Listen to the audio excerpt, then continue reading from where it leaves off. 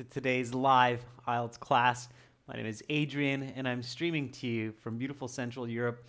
I hope everybody is having a fantastic week so far, staying healthy and staying strong. In this class, we are looking at reading for the IELTS exam. Specifically, we're going to focus on good strategy, which leads to great scores. Now, this is a members chat class. Of course, everybody is welcome to watch. There's lots to learn. The third section of the reading in the general version of the exam is very similar to the academic reading passages. This is going to be an academic reading passage, which of course is a bit more challenging. Again, it's great for learning. Hi Hassan, hi Carolina, Abhishek, Sammy, Preeti. Nice to see our members jumping in on the class. This class is presented to everyone by aehelp.com for academic IELTS success. Please visit us there and join our premium package for general IELTS. Check us out at gieltshelp.com. That's generalieltshelp.com. On both of our websites, we have lots and lots of materials to help you prepare, learn the right strategies, improve your communication, improve your English. This is aehelp.com. You can click that big red button to join the premium package. And this is the general version of our website with the green background at gieltshelp.com. Click that big red button. We help hundreds, if not thousands, of students every single day to pass their IELTS exam. So be one of our many successful students. And of course, if you have any questions, just send me an email to adrian@aehelp.com. Hi, Rashika. Hi, Nikhil. Hi, Jainil, Ois, Preeti. Nice to see more of the members coming in on time. That's fantastic. We'll get right into our reading passage for the day. And of course, for everybody who's not able to join the chat right now, we will have an all-chat class coming up in about 90 minutes that will focus on Task 1 writing for the academic IELTS, and everybody will be able to join the chat there. Again, it's valuable to watch the class regardless. All right, so let's get into today's reading passage. This is coming from our first exam, and it's the first reading passage. The title of the passage is Mountains of Ice. We have 10 full exams now. For both the academic and general, and in total we have about 40 or 45 reading passages between the general and the academic, or maybe even more, maybe 60. But anyway, this is the very, very first one. And this reading passage, Mountains of Ice, you can see from the picture that we're dealing with this phenomenon, which of course comes from the north and south poles of the Earth. What is this called? Remember, does anybody know what this is called? This big chunk of ice that's floating in the water? That's right, Carolina. It's an iceberg. Right, Abhishek? Very good, Nikhil. Iceberg. That's right. We'll be dealing with this phenomenon. Now, when you're reading a passage like this, especially a passage that's very, very physical in nature, what is a really important strategy to implement right away? Yeah, Jainil, some icebergs come from Antarctica, some from Greenland, northern Canada, so various places, absolutely. Start thinking about that. And what other strategy must you immediately start implementing when you have especially such a physical, real world, very present, concrete type of topic? So what's the strategy that should...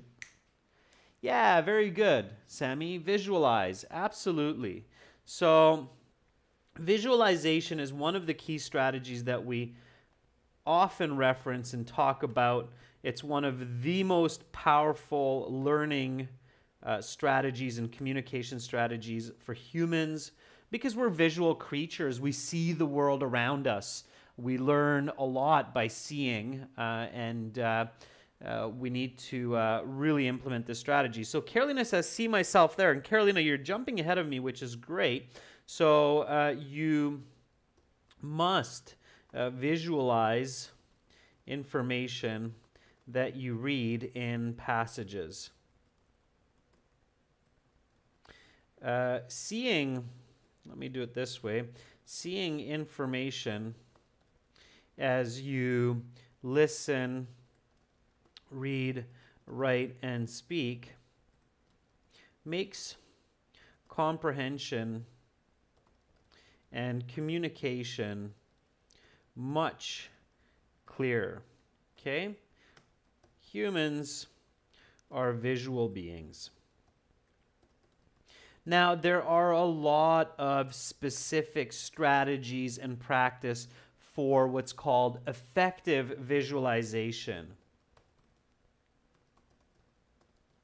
And for those of you who have our premium course,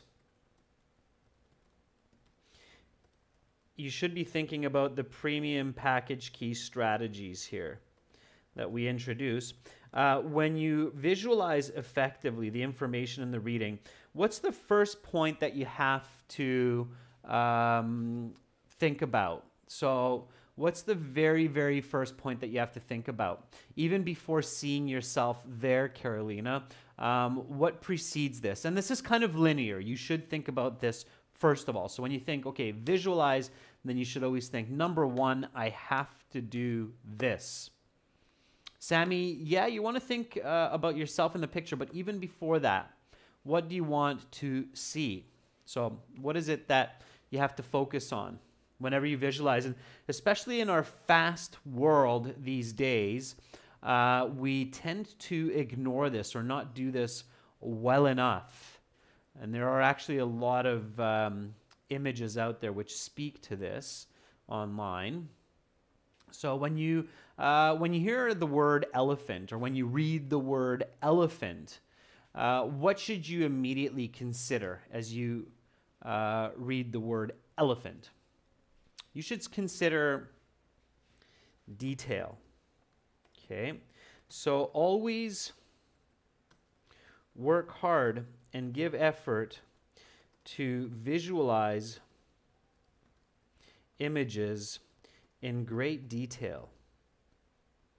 Okay. And perhaps you'll agree with me on this, that in our modern world, we often don't give attention to detail in images, not as much as past generations. So we tend to see a lot of graphics and pictures that lack detail, which is quite ironic because we have these OLED and 8K TVs and so on that have a lot of detail, yet in our visualization or in our images, we kind of ignore detail. In advertising, you see a lot of pictures that lack detail. I think, Carolina, you work with graphics and advertising, and maybe you see this often, that there's just a lot of graphics that lack detail. Think emojis, for example, right? It's just a happy face. There's no detail, okay? So you want to see detail. So when you read the word elephant, many people might see kind of this animal, okay? And I'm just going to try to draw an elephant here.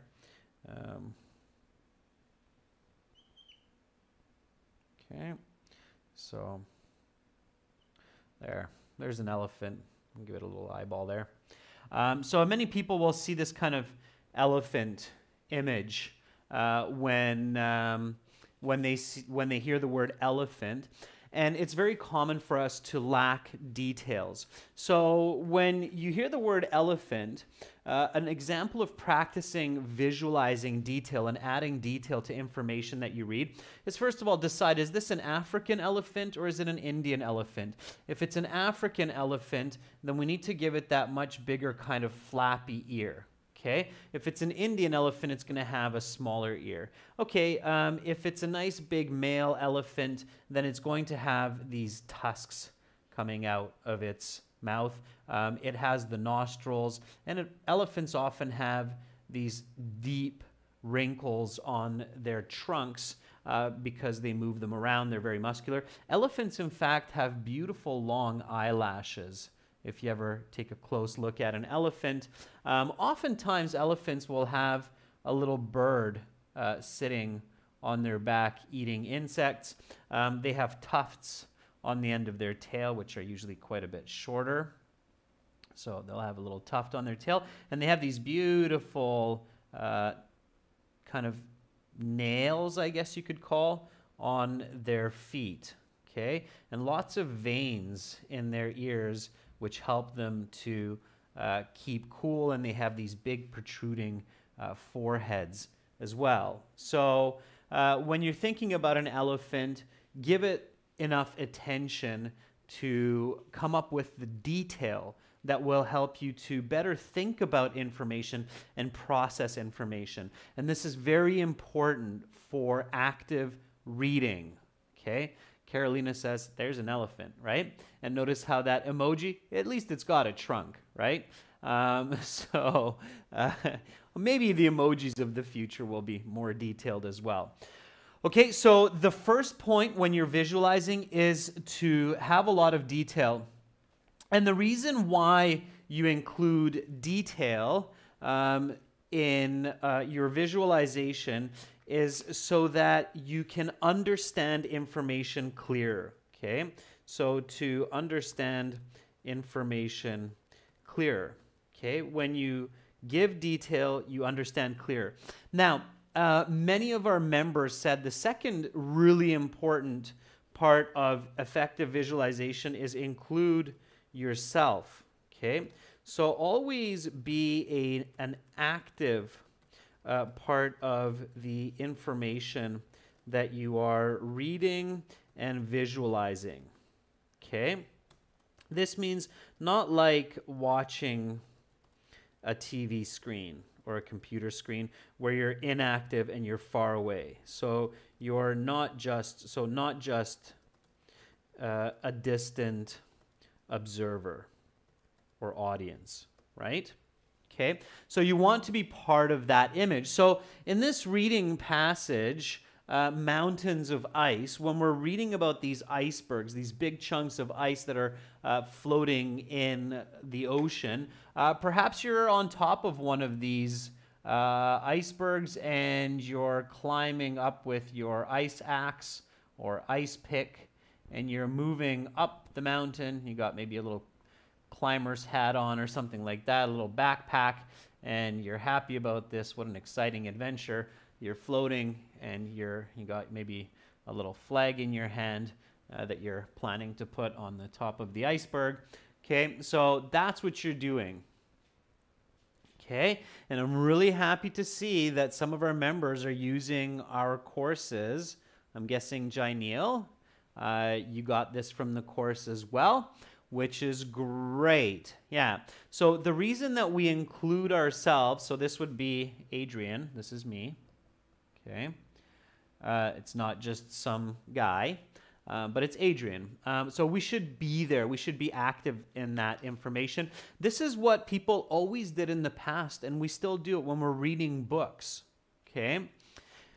And the reason we do that is because it helps us to remember information. So this helps the mind remember information better and longer, okay? And if we go into psychology, it's called long-term potentiation, but I'm not going to get really technical on you. When the brain feels like it's active, and it's a part of the event, it tends to remember the information much more.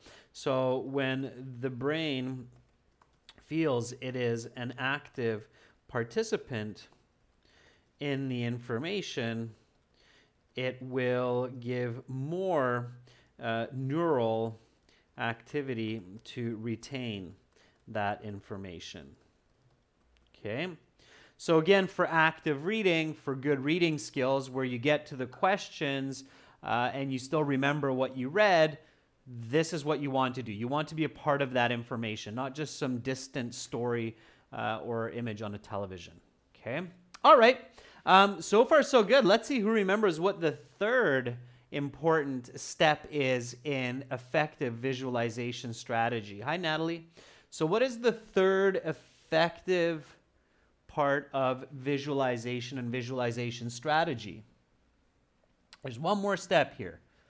And That's important, just like the first two. What should we really pay attention to? Okay? What is that third important point? There's one more here. So make it detailed, include yourself. And the third one is, what is it? It's very important. Is 3, 2, 1, nobody? Okay. It's to make it unique. Okay, make it unique. Yeah, Janil, it's not to recall the information. That's the reason for it, right? But what we're actually doing is we're making the information unique. So make it different, okay? Make it emotional. Make it strange. Make it happy. So make it emotional, strange, powerful. Okay. The brain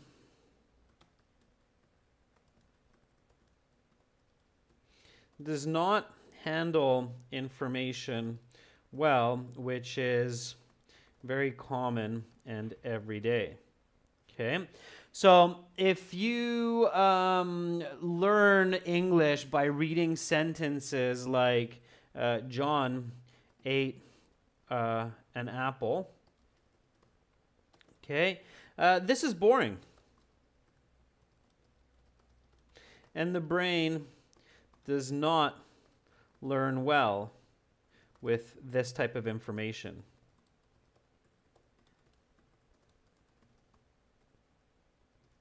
But if you read something like John choked on a red apple until the love of his life came along and saved him, this is emotional. Okay? And powerful. Nobody wants to choke on an apple. The brain will learn from this.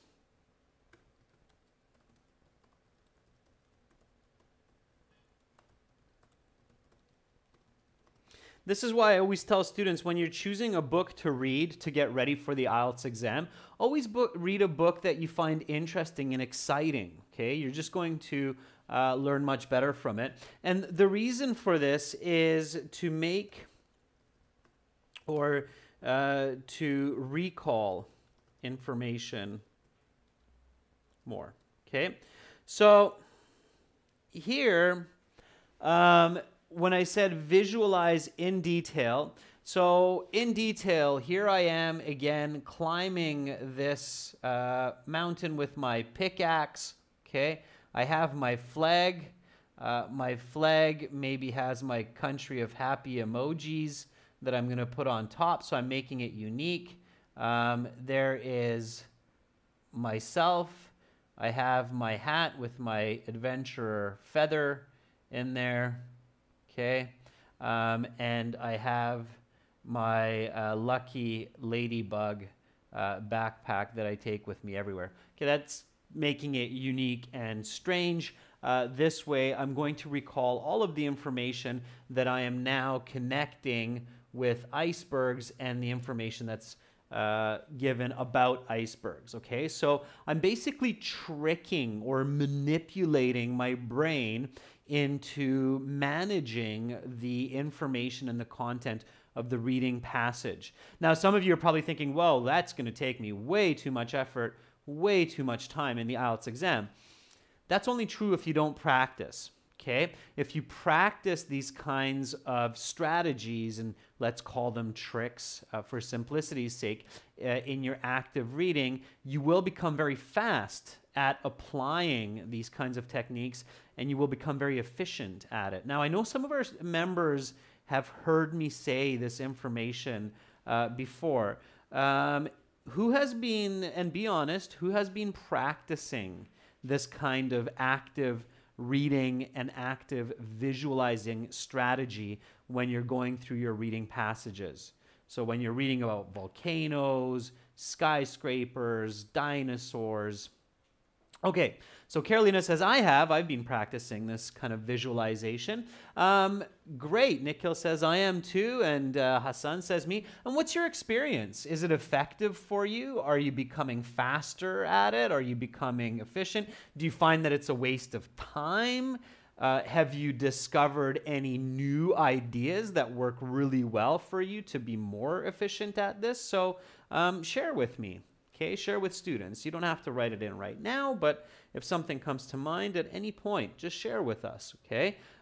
Visualizing is a very broad field of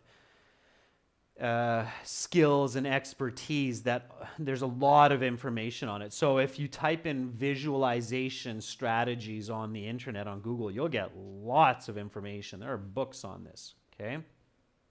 There we go. So Hassan says, it's very effective. I even took an online course about that. Yeah, exactly, Hassan. There are specific courses where the entire course is dedicated to improving visualization skills. And it's a great idea to take part in a course like that or in a workshop like that, Hassan. I agree 100%. Okay, I've done a couple myself, of course, as well. And they're very, very effective. Okay. So it's a great help in life. It's like learning to touch type, right? So Hassan says, most of what I said is in that course. Excellent. Good feedback, Hassan. Thank you for that. Okay. Natalie, don't give up. So Natalie's saying, I'm trying it, but I'm lacking imagination, unfortunately. Yeah, Natalie, it's because we're out of practice. Humanity is out of practice in visualization because we have so much visual information on our phones and TV. So we're really out of practice when it comes to using our imagination and visualization. We don't read enough and we see too much visual information. But don't give up, Natalie, because we have this skill. It's in our brain. We just have to practice it. We have to work on it, okay? So let's do this. Okay, students, so we're going to read Mountains of Ice. We're going to do this together, and then we're going to answer the questions. So Mountains of Ice, something about icebergs, North Pole, South Pole, it's frozen ocean water. Okay, it's dangerous for boats. So I'm thinking about all of this information. I look at the questions. I notice that I can read questions 1 through 5 because it's matching information to the paragraph. So which paragraph contains the following information? I'm visualizing, paraphrasing all the way here. Okay, so the reason why only a small part of an iceberg floats above water, so I visualize that small part of the iceberg, the big part underneath. Marine tracking improvements, problems with the watertight compartments, location of icebergs, the causes of the Titanic sinking. Okay. Let me just jump to the right because we're going to end up with a lot of questions here. So just give me 1 second here. I'm going to jump ahead here in the content because I'm at the curriculum test and it's not quite where I want to be. Okay, so give me a moment here. All right, that's where I want to be. I want to be in the review test. Otherwise, we're going to be here for a very long time. Okay, so let's go to the questions again. Here we go. We got some yes, no, not given questions. As many of you know, we don't worry about these until after the passage. And then here we have some summary completion questions. So let's read this. Let's visualize this. The sinking of the Titanic. Because there was no international group which monitored icebergs in 1912, it was the sole responsibility of to make sure there were no icebergs in the ship's path. The chief reason the iceberg wasn't detected was the of the sea that night. Because of this, there were no waves crashing against the iceberg, making it difficult to spot. The captain swerved, but the iceberg scraped the side of the ship, ripping the something of the ship. Things should have been fine nevertheless, but the watertight compartments were poorly designed, and once the water was in a few compartments, it was able to into all the others. This was a major engineering defect which resulted in the eventual sinking. Okay, now everyone, this is reading, so don't just listen to me. It's not a listening exercise here. Make sure that you're also reading. Okay, so read, and of course the other strategy that's really important is to practice reading aloud, so we can hear ourselves reading and pronouncing words. Okay, all right. A little bit brighter here for us. Okay, so let's keep going here. So this type of question, we definitely want to quickly review it. All right, and then here we have some complete the sentence questions. These are also good to read before the passage. Keep visualizing. To avoid a Titanic-like disaster in the future, something formed the International Ice Patrol, IIP. The IIP's goal is to track the relevant data and something of icebergs. The Canadian Space Agency bounces something off the water to measure iceberg movement. This data renders large-scale maritime disasters something. Okay, here we go, everyone. Let's do some reading practice, visualization, active reading, active visualization.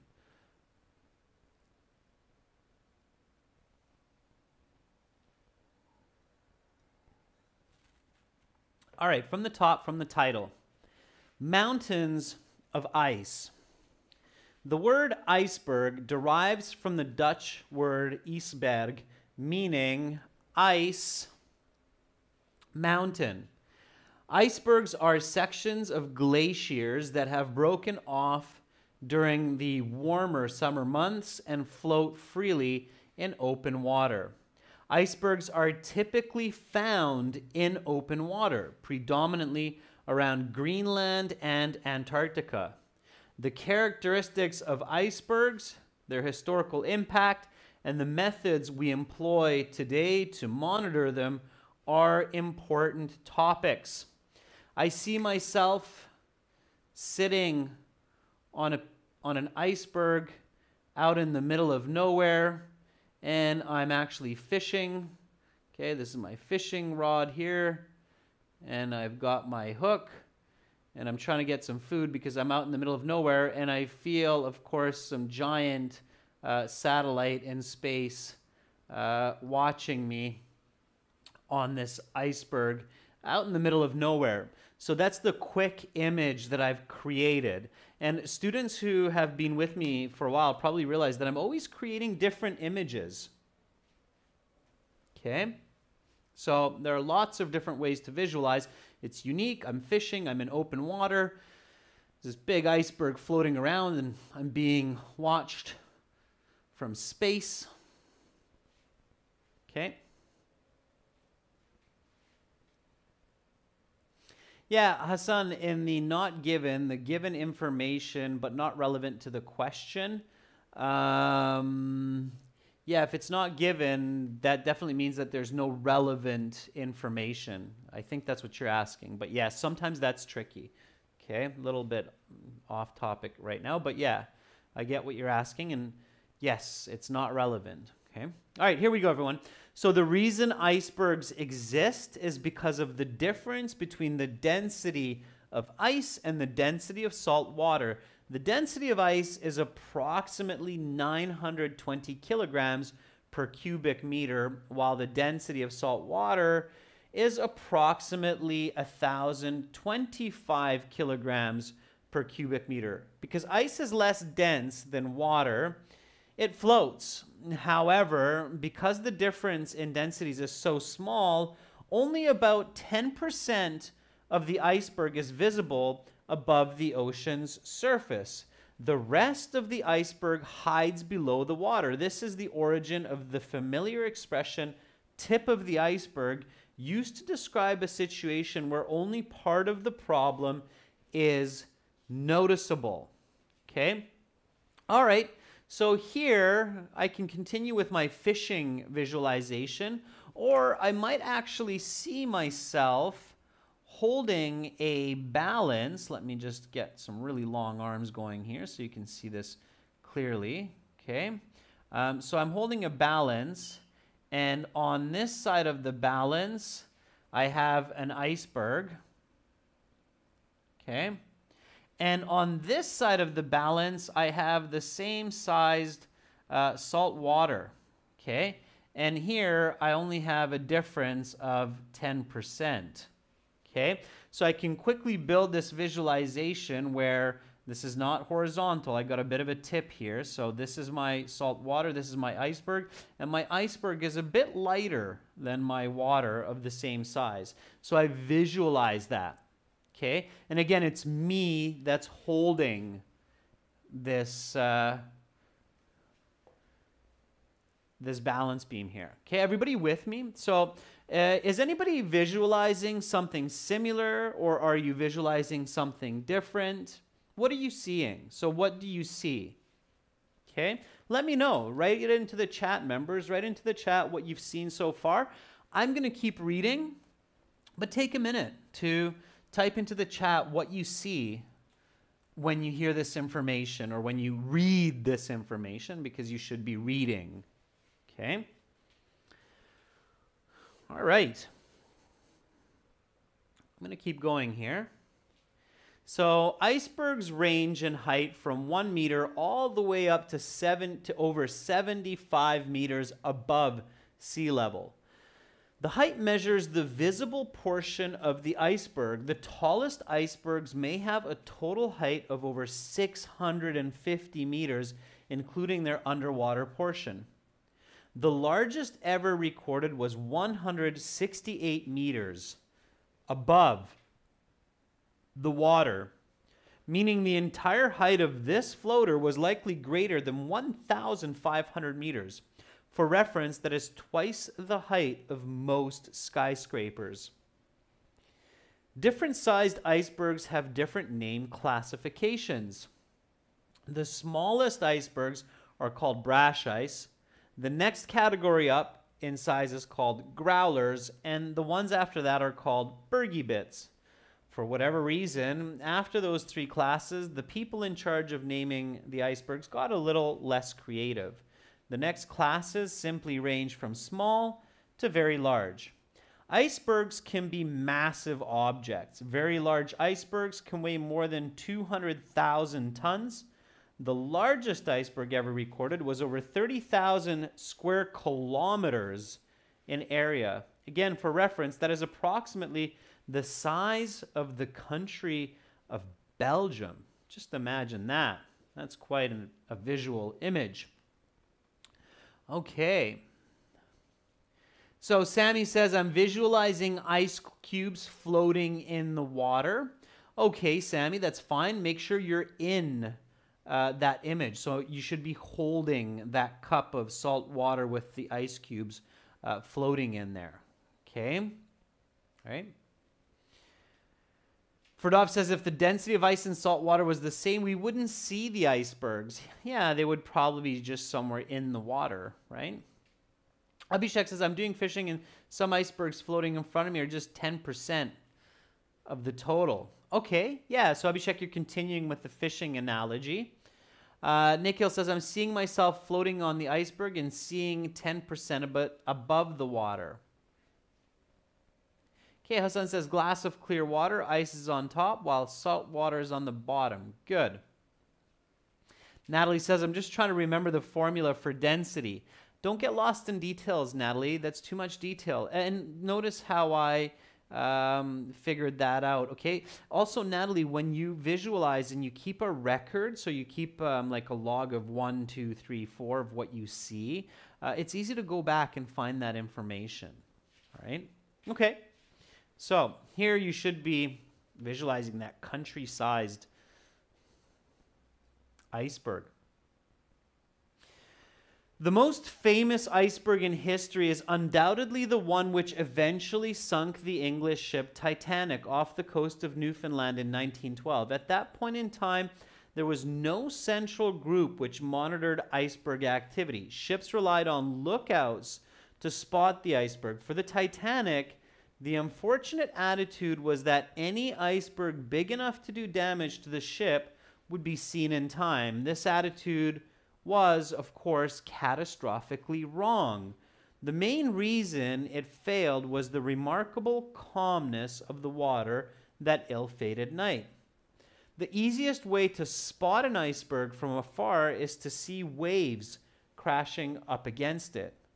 But on the night the Titanic sank, there were no such helpful waves. For all intents and purposes, the iceberg was invisible until it was too late. The captain swerved at the last minute, but as the side of the ship scraped across the iceberg, the hull of the ocean liner tore open. Things still may have been fine had it not been for the poorly designed watertight compartments. It turns out that when too many compartments were affected, the water was simply able to spill over to all the other compartments. This was an engineering defect that contributed to the Titanic's sinking. After the disaster of the Titanic, maritime authorities realized that a system needed to be put into place to monitor icebergs so that such a catastrophe would not be repeated. By 1914, the International Ice Patrol, IIP, was formed. Their purpose was to track all of the relevant meteorological and oceanographical data and to chart the movement of all major icebergs. Today, technology is used to track iceberg data. The Canadian Space Agency has multiple radar satellites which send microwaves off the ocean surface and record the reflection to track the movement of the iceberg. Maritime vessels have access to this information in real time, which allows them to know exactly where any local icebergs are at any moment, meaning that a repeat of the Titanic disaster is virtually impossible. Let's go to the questions. We should have lots of visual information now about icebergs, their size, their name classification, why they exist, what kind of harm or damage they can cause to humans, and how humans have used technology to track icebergs and avoid future disasters. Okay. So Janelle says, I'm on the top of an iceberg which is above the sea level and it's large like my state of Gujarat. Very good, Janelle. That's good visualization. Okay. Abhishek says the Titanic paragraph reminds me about the film. Yeah, I mean, it's very accurate, Abhishek. So there you would be on the Titanic, right? You don't see the iceberg. It's too late. You're on this Titanic. It's a scary situation. It's sinking with you on it. Okay.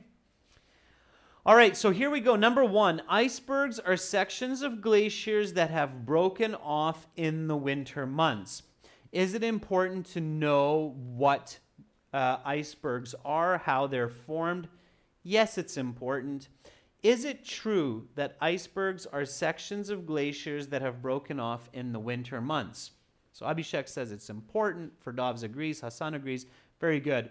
And is it true? No, it's not true. Why is it not true? So here it's yes, no, not given. So in our answer sheet, we put N.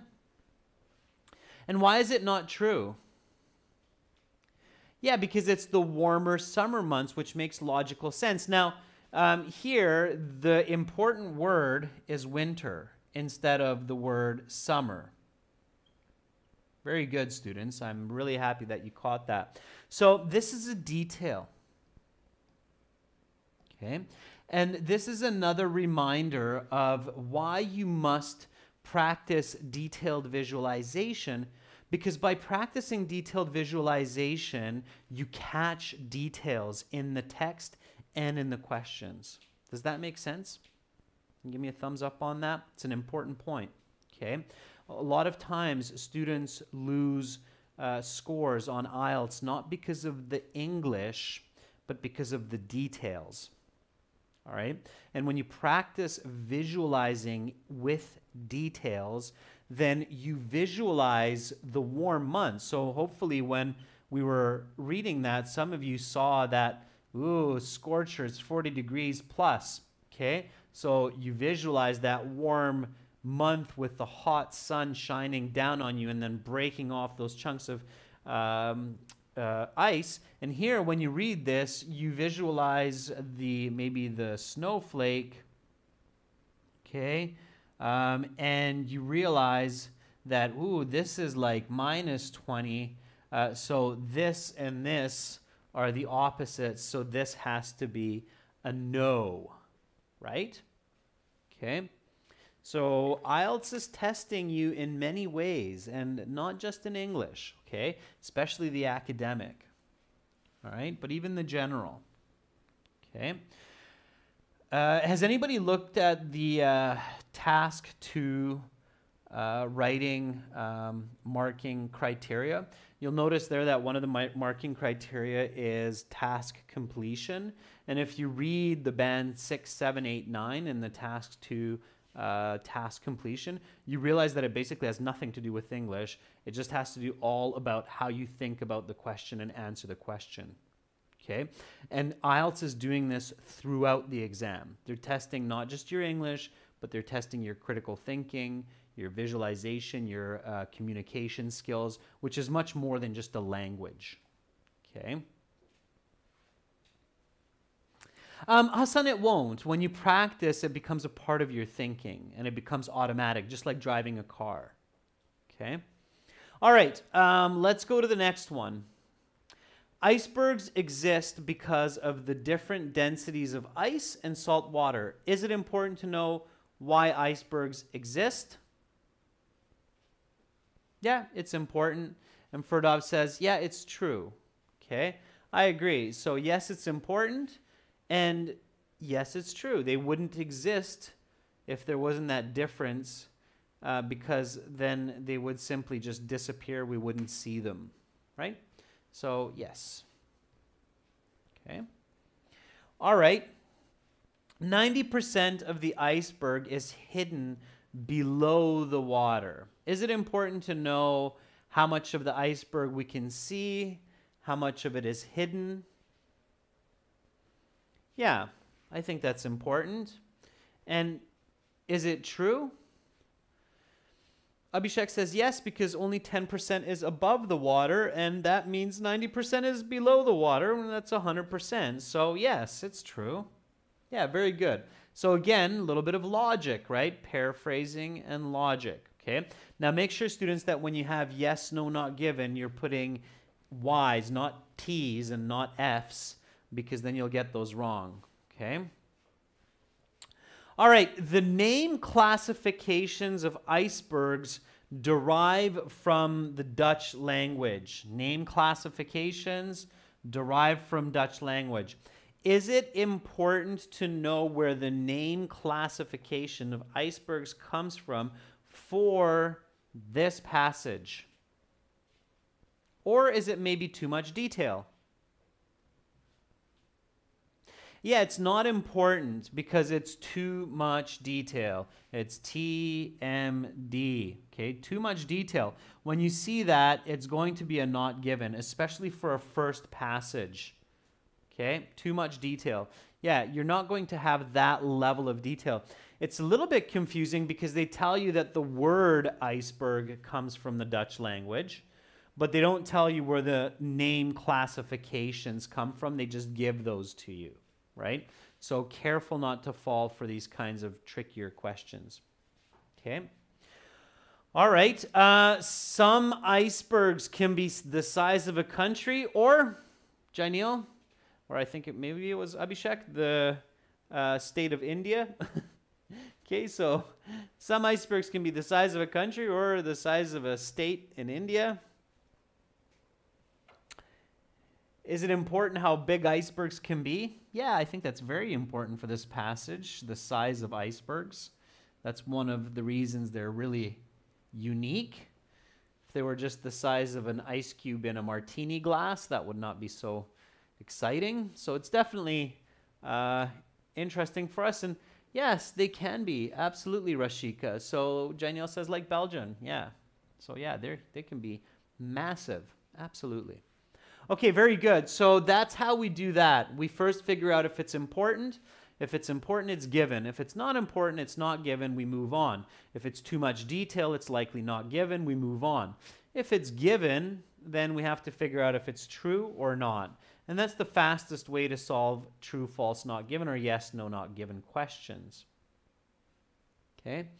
All right, here we go. Let's do this. Because there was no international group which monitored icebergs in 1912, it was the sole responsibility of the something to make sure there were no icebergs in the ship's path. So whose responsibility was it to make sure there are no icebergs in front of the ship? And these people used to sit in the crow's nest of the boat. It's called the crow's nest, which is a very high point on the boat. If it's a sailboat, it's on the mast. Nick Hill and Abhishek says the lookouts. Yeah, because they're looking and they're looking out, and there are many of them. So it's the lookouts, one word, of the lookouts to make sure that there were no icebergs. Yeah, so it's the people looking out. Everything's good. No icebergs. Okay, very nice. All right. The chief reason the iceberg wasn't detected was the something of the sea that night. So what was the situation in the sea? Which is ironic because when people think about boats sinking, they think about a big storm, big waves crashing. And in this case, there weren't big waves and it wasn't a big storm. It was the calmness. It was very calm. Calmness of the sea. So it's the noun form of calm, Jainil. That's right. Very good, Nikhil. I like the capital letters. So calmness of the sea that night. Excellent. Because of this, there were no waves. So calmness, no waves. Second help for that answer.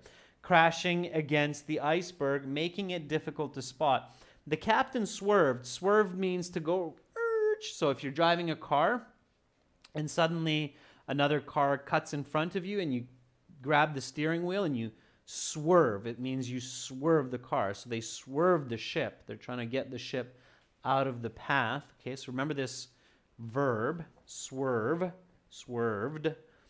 The captain swerved, but the iceberg scraped the side of the ship, ripping the something of the ship.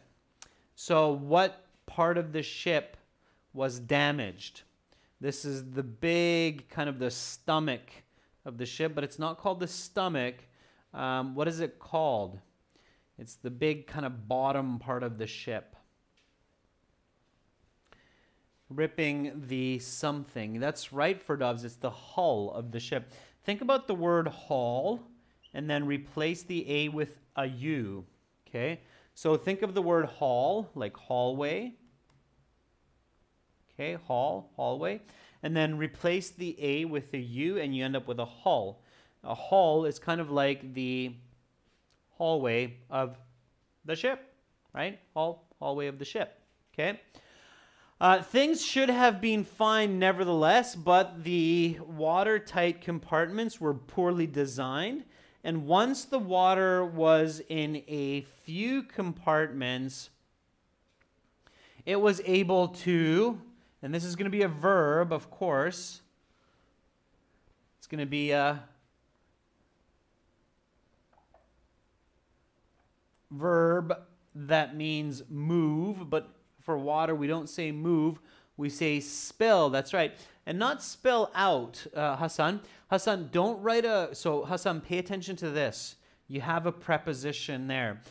Usually when you have a preposition, you don't need another preposition. Sometimes, yes, Hassan, but that would make it a phrasal verb. We don't need a phrasal verb here. We just need the verb, spill. Spill into. Okay, all right? So really always pay attention to the before and the after words for spaces. Okay. And this was a major engineering defect which resulted in the eventual sinking. Okay, students, here we have a few more questions. 10, 11, and 12. I'll let you deal with these on your own. I know many of our members are already familiar with this.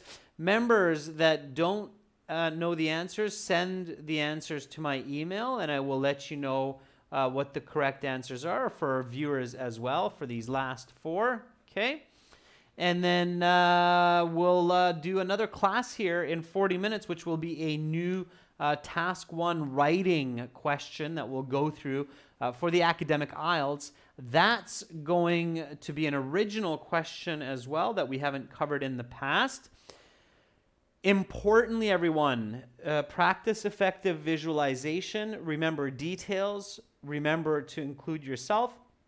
Remember to make it unique. This is one of the many strategies that you will find at aehelp.com for academic IELTS and gieltshelp.com for general. So definitely check those out. For all of you who are practicing these, good for you. Okay, you're very welcome, Carolina. You're welcome, Hassan. Rashika, nice participation in today's class. I know it was a review for some of you, but again, that's another important strategy, is to not just do the work and materials once, but review them, commit them to memory, take different angles, practice in different ways. So too often students just keep going through newer and newer materials. That's not always good. Often it's good to go back and review older materials, reread them, get more information, understand more from them. For everybody watching, check us out at aehelp.com for academic IELTS, gieltshelp.com for general IELTS. Hopefully I will see you all in about 40 minutes for some writing. I'm Adrian, signing out from beautiful Budapest. Much love to you, and see you shortly. Bye for now.